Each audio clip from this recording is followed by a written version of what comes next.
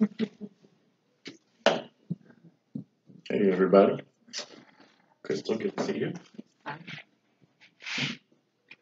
Pretty loud.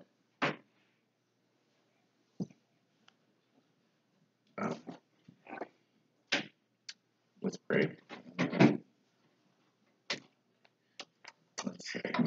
Tammy, would you please lead us?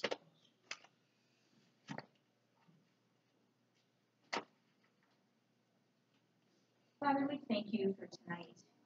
We thank you, Lord, for your word. We thank you, Lord, for your teaching. Father, strengthen us as leaders and ministers to your gospel, Father God. And we just pray right now that you bless Denise. Help to give her calmness of spirit, Father God, as she stands before us and speaks tonight, Lord. Give her confidence. Give her joy in her heart, Lord. Thank you for bringing such an amazing woman to come and speak to us tonight, Lord. And bless our ears, Lord, to hear what we need to hear. In Jesus' name, amen. Amen. All right. Let's review the questions. Scripture from chapter 5 is John 14:12. Most assuredly, I say to you, I'll turn it down. He who believes in me, the works that I do, he will do also, and greater works than these he will do, because I go to my Father. Yeah. Only purpose of that is to make it hit the video camera.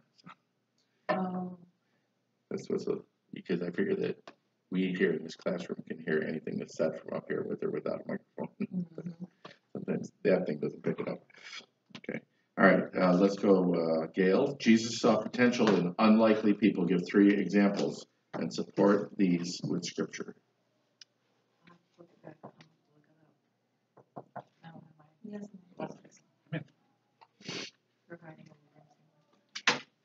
You don't have your paper? No. Is it here? No. Oh, because you turned the paper in. Yeah, last year. Yeah, a year ago. 2 years ago. 2 years ago. All right. Just read it off of Lizzie's. I'll read it off of Patty's. How's that? Yeah. Okay. See what Patty said. Wrong one. Let's see what Patty says. 3 examples of Jesus saw potential in unlikely people. The tax collector, Luke 5:27 and 30 to 32. Despised woman, John 4:5-18. And The me, woman at the well. Me, because I believe in them, in him, John 14:12. Powerful surprise ending. Good. Okay. She went a little beyond. All right. Let's go, Crystal. Number 3, list 5 keys for releasing your potential and explain why each one is important. Changing our thinking, we must renew our minds by the word and believe in the new person that we are becoming as we are transformed by the power of God. Embracing God's correction. God corrects those he loves and will be corrected by surrender or through the fire. Becoming a worker approved by God, being consistent and building a foundation on our faith. Being active in the local church, serving and becoming part of the team, surrounding ourselves with people who are doing well and succeeding. The company we have affects our character. Excellent. Good job. All right. Number 4, we'll go to Tammy. What should every church member be and why? Every member should be a minister. We all need to be involved in the ministry to open our gifts, abilities, talents, and anointings to grow the church and strengthen it. Excellent. I'm sorry you were a lot of questions there. Right? Am I? We are. So let me just hand it over to the amazing Denise Marshall. Yeah.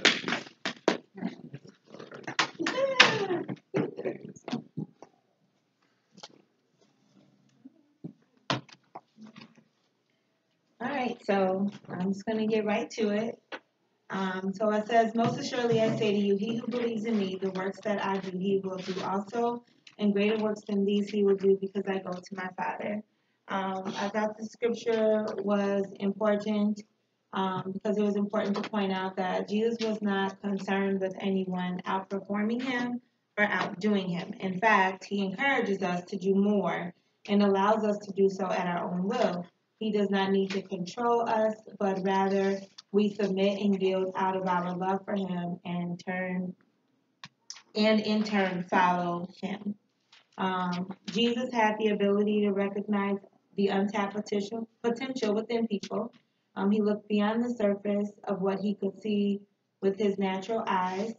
And if someone wants to turn to Matthew 4:18 through 22, we'll just read that. Anybody? I should have.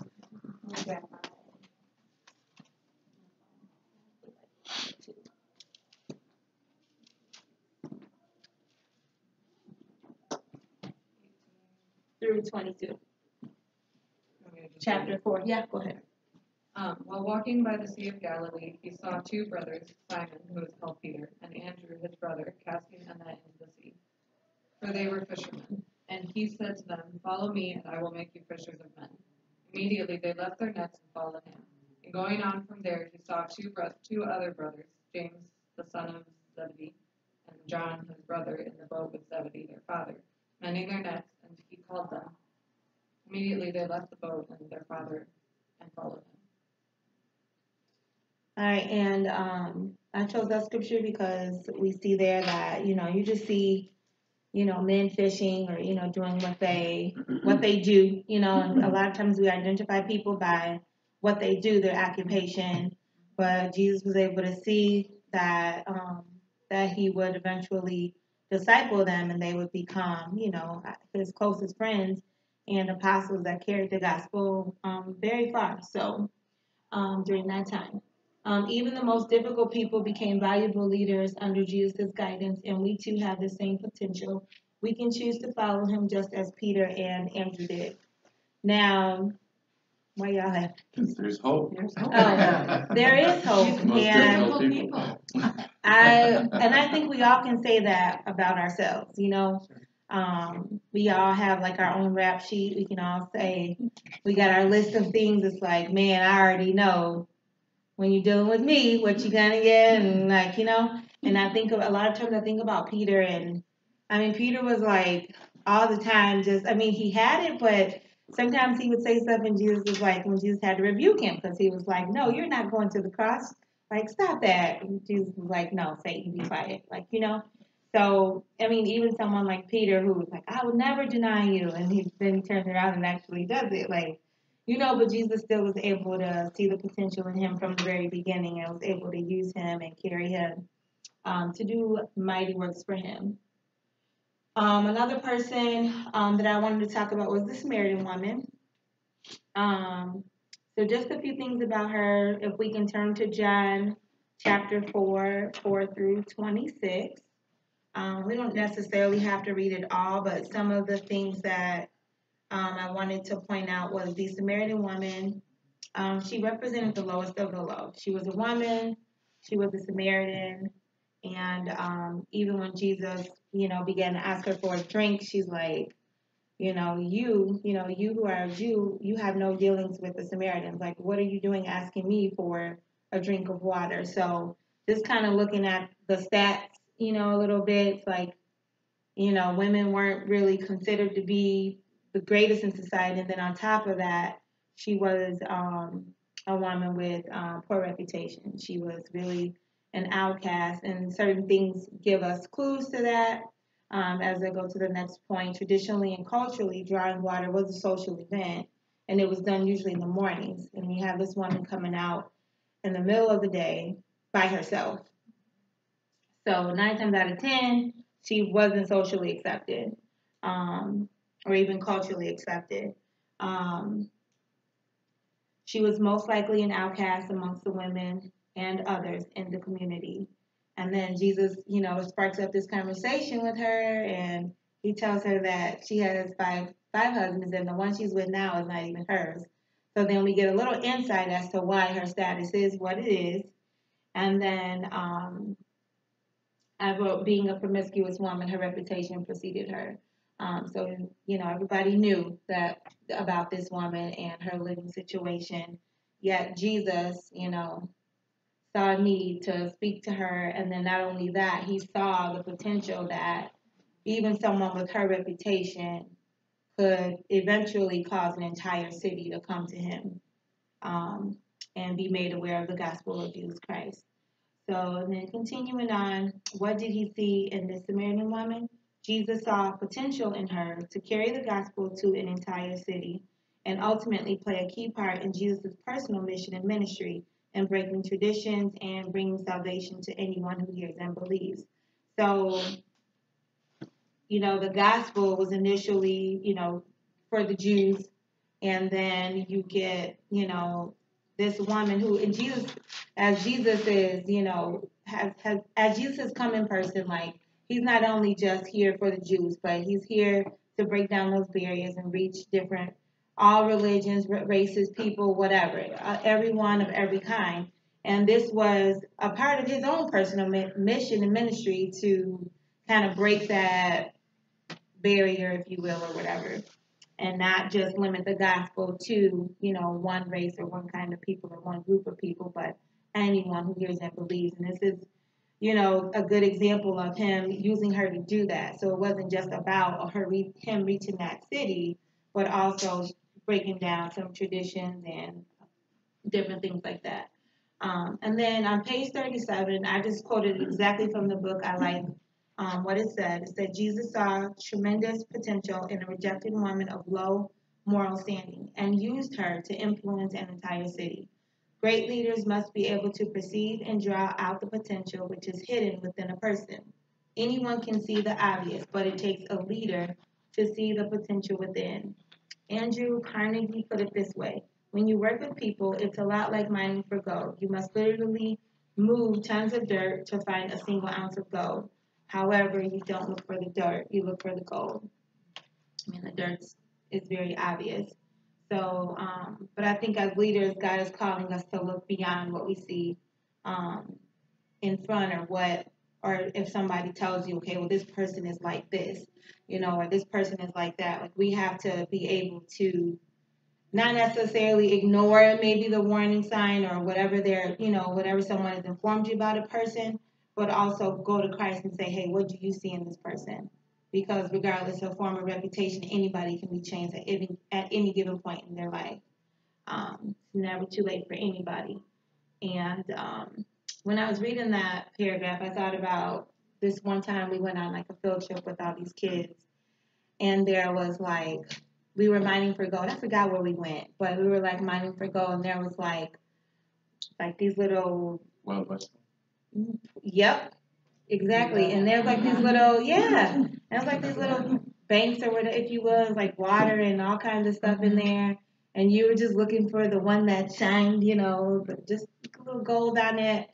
But and that's literally how we have to be when we're dealing with people. And you got to look past, them being difficult or hard to deal with or whatever it may be. So, but that made me think of that. Jesus sees the potential in you. So even though we start off a little bit rough, regardless of that, Jesus does see the potential in each and every one of us. God has created us all with unique purpose and calling. He put it there, and he knows how to bring it forward. Dr. Seuss, in honor of Dr. Seuss Week. Sorry, I work with kids, so but he has a little saying that he says, like, of course I'm not gonna remember off the top of my head, but there's no one. Oh shoot, I gotta look it up now. Give me like 3. It'll just probably pop right up. You probably have heard it. Is it really in honor of Dr. Seuss? It is, yeah. This week is Dr. Seuss week, so Tuesday was. You might not be able to get that without a flag from Google. It's been canceled. I know they did away with some books. Tuesday was read, or Monday was Read Across America Day or something like that. Yeah. But anyway, so it says, today you are you, that is truer than true. There's no one alive who was youer than you. And I love that because That is literally the way God designed us all to be. There's nobody that can be a better version of you than you. So just be who you are. And yeah. So the next point I said is that it may not look like it, and you may not feel like there's more to who you are right now, but your potential was placed inside of you from day one. It is up to us to allow God to release all that He has placed on the inside of us. Similar to the Samaritan woman, we were all at one point an outcast with a nice rap sheet, but that does not determine our future in Christ. And then some keys to releasing your potential. As Jesus handpicked his disciples and so many others, he had one thing that he said to all of them, and that was follow me. So the question is, will you follow him? And in following him, there are some things that we need to do. The first one is change our thinking. If someone can read Romans 12:3, and then let's have, and then somebody can get Proverbs 3:11 and 12, and so on. Everybody just, keep going. We'll just keep it going. And once you get Romans 12:3, just read it. For I say, through the grace given to me, to everyone who is among you, not to think of himself more highly than he ought to think, but to think soberly, as God has dealt to each one of us a measure of faith. Okay, and then embracing God's correction. Somebody could read Proverbs 3:11 and 12. My son, do not despise the Lord's discipline or be weary of his reproof, for the Lord reproves him whom he loves, as a father the son in whom he delights. And then Proverbs 10:17. Whoever heeds instruction is on the path to life, but he who rejects reproof leads others astray. And I love that embracing God's correction, because I feel like, in my walk with Christ, there have been like so many times where I felt like why me? Like, why has it always got to be me? Like every time something happens, it just feels like, like it's me. Like I'm the one that needs to change. I'm the one that's got to, and I used to just be so like, man, this sucks. And so sad about it and all this kind of stuff, and feeling like I'm just this horrible person. But then you dive into the Word of God, and it encourages us to embrace that correction, that God, He chastens those whom He loves. And that's just Him showing His care. And it's just like me as a mother with my kids, it's like, if I don't correct them, then I'm not doing them any justice. I'm not doing them any favors. So that is a way that parents also show their love for their kids, is by correction and discipline and keeping them on the right track. So, but I feel like my whole life I just felt like, why me? It's just always me. Like, she just gets to do whatever, and he just gets to do, yeah, that's me all day. So, but yeah. All right. Become a worker approved by God. 2 Timothy 2:15. I got it. All right. Work hard so you can present yourself to God and receive His approval. Be a good worker, one who does not need to be ashamed and who correctly explains the word of truth. Very good. And then be active in the work of God with the people of God. 1 Corinthians 15:33. Do not be misled. Bad company corrupts good character. And I like that one, because a lot of times we can, we'll say, we're in church, we go to church and everything like that, but we're not doing life with other believers. We're hanging out with whoever, whatever. I don't know, our childhood friend that has no interest in Jesus Christ at all. So just watching the company that you keep, and then being connected and active in the body of Christ. Those are all ways that God kind of squeezes out our potential. And those type of situations where it's like iron sharpens iron, where you're rubbing with your brothers and sisters in Christ, and you're doing life with other people, and allowing God to just change your thinking, and as you read His Word and live it out, that's how we're going to get to where God has called us to be. Can I read one more verse that Of course. on that point? Yeah. It's 2 Timothy 2:22. You'll be a leader. Read 2 Timothy a lot. Yeah. 1 Timothy, 2 Timothy.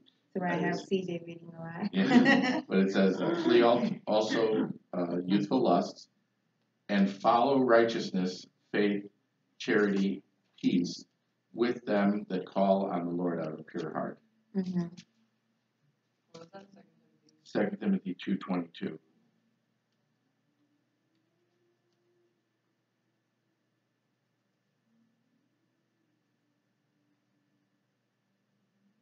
Yeah, and that's good. It speaks to like doing life with other believers for sure. Yeah.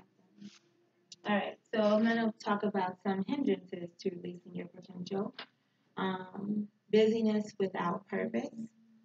Ephesians 5:15 through 17. If someone wants to get that.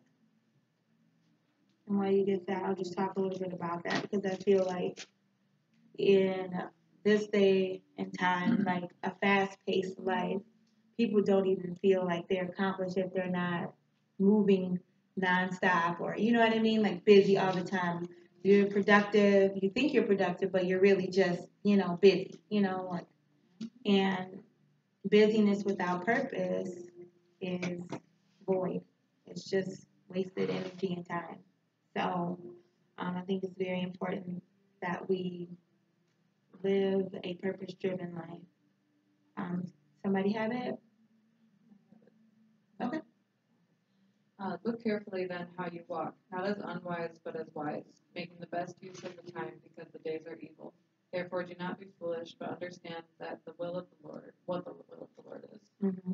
And I like that as well too because I think in the book, in the chapter, he talked about like basically if you don't purpose your time, like life will just fill it with whatever, and you'll be pulled and tugged and called to whatever the day calls you to. And I thought about, I don't remember exactly where it is in the Bible, but I thought about a time where, I don't remember who it was either, but Jesus I think the disciples like called him to do something. I don't remember what it was. And then he was like, well, no, I need to go here, like to do the will of the Father or something like that. I don't know if you guys know what I'm talking about. Help me out. But it just made me think about that. Like maybe it's John 11. John 11, let me see.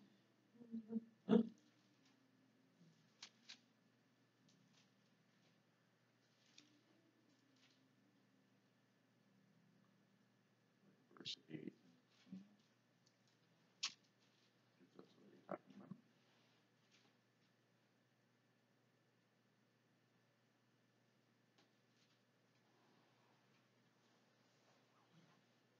I'm looking at John 11:8 and following. Yeah, I'm If reading that's it. Yeah. That's what you mean, or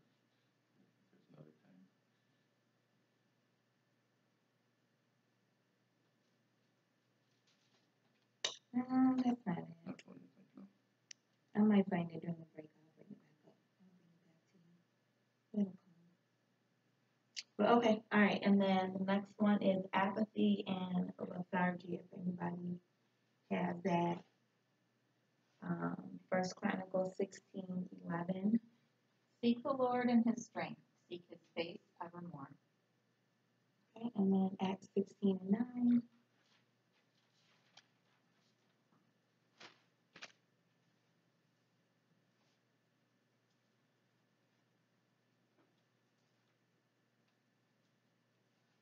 And a vision appeared to Paul in the night. A man of Macedonia was standing there, urging him and saying, come over to Macedonia and help us. That was 16. Yeah. What's 10? Go to it.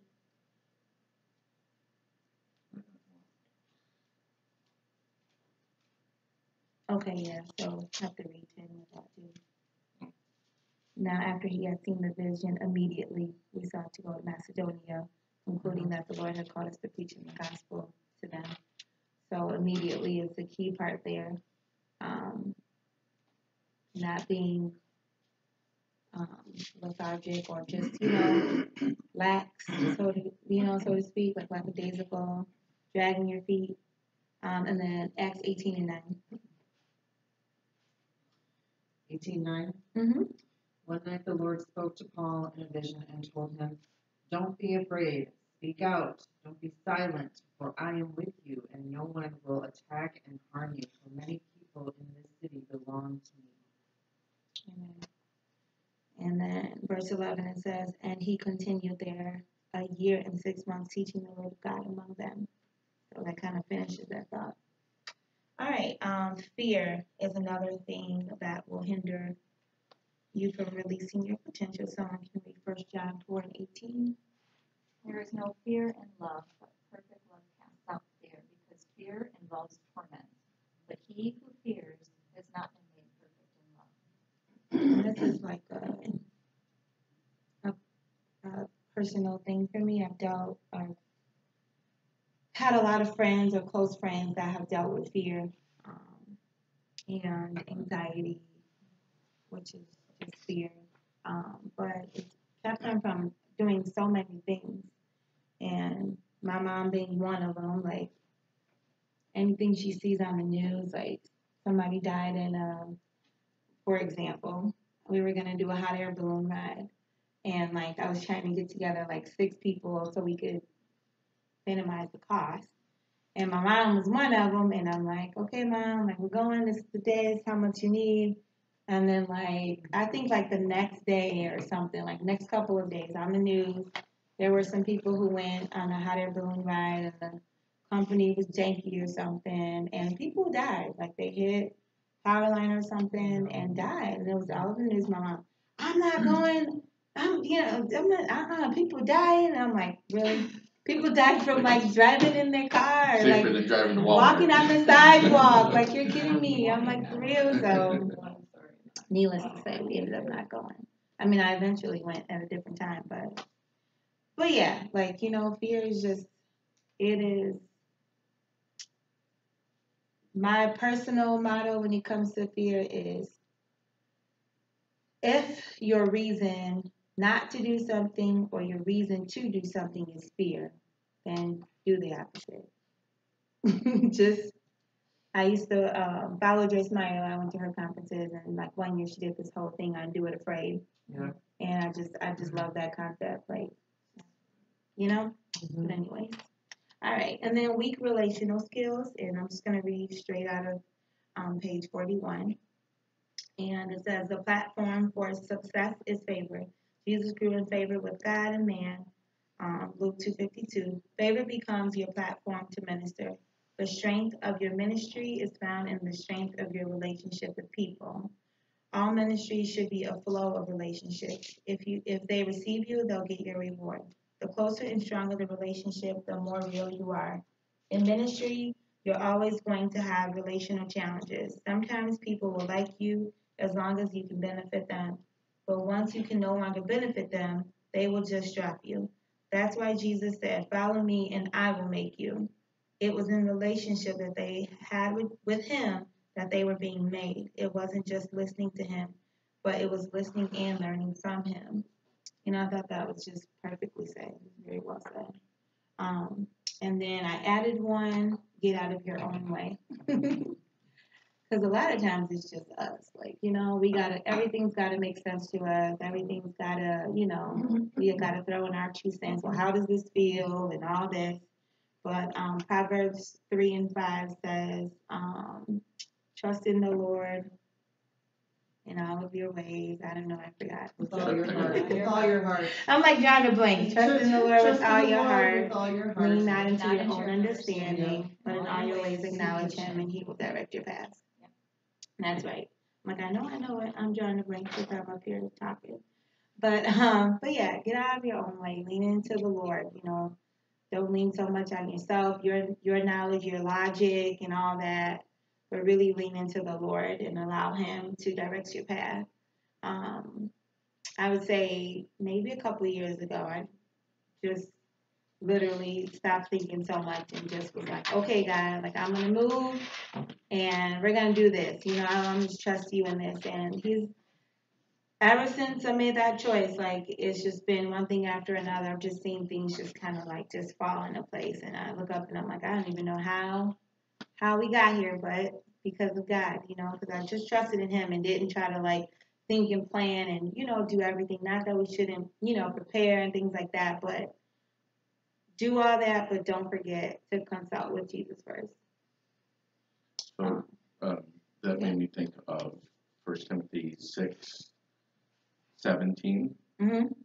Paul says to Timothy, charge them that are rich in this world, that they be not high-minded, nor trust in uncertain riches, but in the living God who giveth us richly all things to enjoy.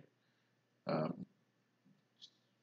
about limiting or getting in your own way of releasing potential, trusting in uncertain riches. Yeah. Instead of trusting in God. There's so many times, that like a decision made because of fear is a decision made because of the uncertain riches. God, God is leading you to do something, but or You're not like, I don't want to give up this but because income of or the something money, like that. which nothing inherently wrong with money, but if it's what you trust in instead of trusting in God, and how do you know that if it's driving your decision making? Yeah. Very much true. And so apparently that's not just a temptation of the poor. No. Because he addresses it to the rich. That's us, by the way, in case you didn't know. Yeah, that makes me think of when he did come across the rich man, and he's like, what do I got to do to be saved? And Jesus tells him to, love your neighbor more than yourself and all that. And he's like, yeah, I'm already doing all that. Like, I give to the poor, whatever. And he's like, okay, well, take up your cross and follow me. Like, give all your stuff away and come follow me. And he's like, yeah, walks away sad because he can't get out of his own way. He's built this fortress up, and he's put all his trust in these things and cannot, release them to follow Christ. So, yeah. Every member a minister. I love this because, again, like not looking at people on the outer and kind of sizing them up and saying, okay, well, the body of Christ could use you. I mean, you could help, but you know what I mean? Like, and I've seen leaders do that where they will lead someone, just a layman, what we call them bench warmers, and they won't even, push those people to move forward or get up or just engage whatever it may be in any form or type of serving. They just let them be, comfortable bench warmers.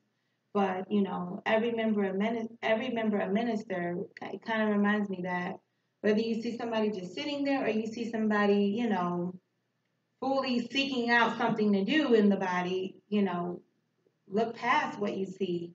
Because even the person that's just trying to be so active and upfront and do all this stuff might be the person that needs a little bit more, some things in the background they need to take care of. So, and then the one that's sitting there warming that bench, they probably hold some powerful stuff that you need to pull out of them, so as a leader. So I really like this thought.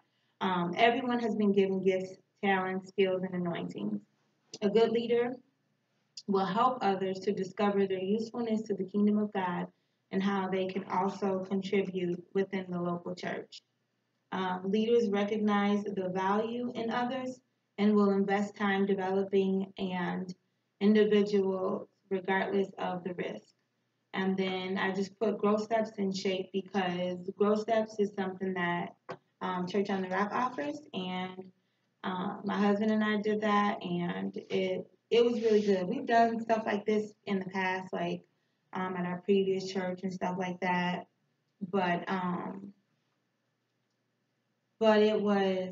it was good for that time. Like, I feel like even when we did growth steps recently, some of the stuff that, or what I want to say, like, things changed, like where I'm at now to where I was, 5 years ago when I did it or whatever. It's changed, and God has developed some other areas now. And I'm like, oh, okay, I see, But all those things kind of help you figure out, like, okay, what kind of, where you would thrive, at and things like that. And then shape, in our small group, one of the people that come in our small group actually introduced this whole, like, shape concept to us. And it's kind of like the same thing in growth steps where you just kind of like, you write down, answer questions about like your passions and, different things like that. And it kind of helps steer you in the right direction.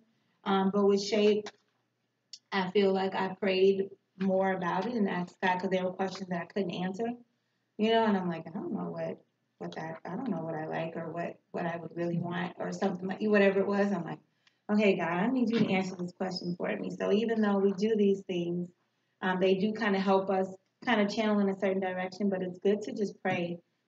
Whether if you go through growth steps or do something like a shape or a personality test or whatever, just pray and ask God to show you, where you would be fit at. And if you're going through it with other believers, as we were in our small group, like we were just like, talking with one another and we were able to kind of encourage somebody else. Like somebody else in the group was like, I don't know about this or that. And I'm like, yeah, I totally could see that in you. Like you totally da da da da da, like all the time. So, I mean, again, just recognizing that in other people and yourself as well. And that's all I got. Finished early. Extra recess, unless anybody has questions. Any questions, comments, concerns? Was the Samaritan woman, is she the woman that Jesus talked about, that helped with the spies? No, you're thinking of Rahab. Oh. She was a prostitute. Yeah, Rahab was a prostitute. Yeah.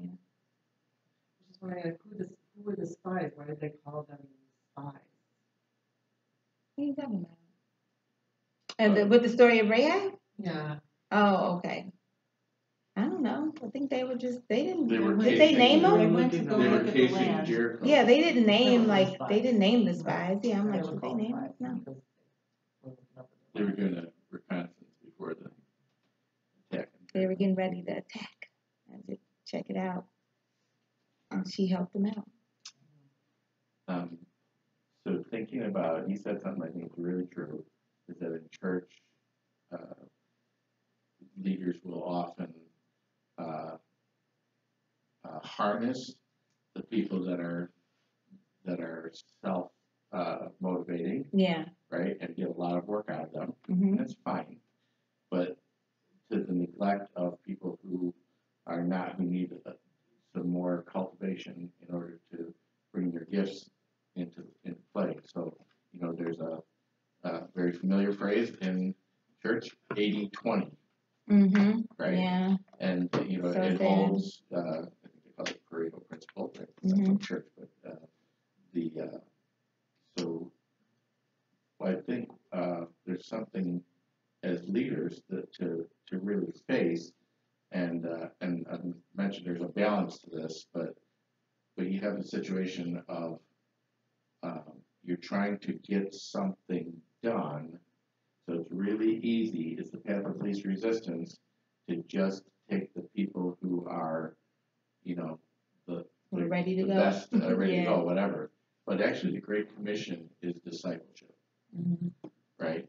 And so when we see somebody who's, not fulfilling their potential, if our heart and our motivation is for discipleship, Mm-hmm. then we're gonna go after that too.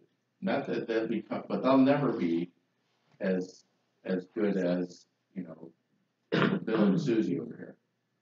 That's not actually our mission, Mm-hmm. although it's easy in church culture, modern church culture, to make it the mission, right? Because they can make you look good or make your job easier or something like that. But the mission that Jesus gave us is discipleship. So that's for everybody. And like you said, John and Susie Q over here, they may have some character issues, to work on, even though they're extremely gifted, whatever. The balancing on that is that as leaders, we have to be good stewards of our efforts.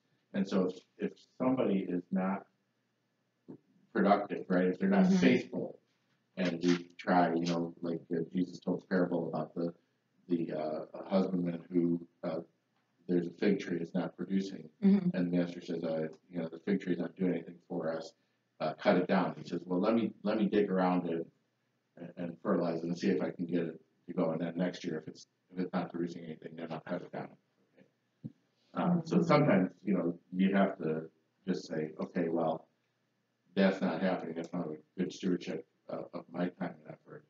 But as leaders, we should, if we're driven by the mission of discipleship Mm-hmm. and a recognition that everybody in the body of Christ is somebody that Jesus died to redeem them and bring them to the family and into the church, then we're going to not fall to the temptation Right. of just getting, like cultivating the people who are going to, make my job go well. Hey, there's people like that. We all know who they are, people like that. So, in the church, they're full of gifting, full of energy, willing to serve and work, and that's nothing wrong with that. But as leaders, we got to have a Jesus commission that we're moved by. So, that's an excellent job. All right. Nobody else? Anybody else?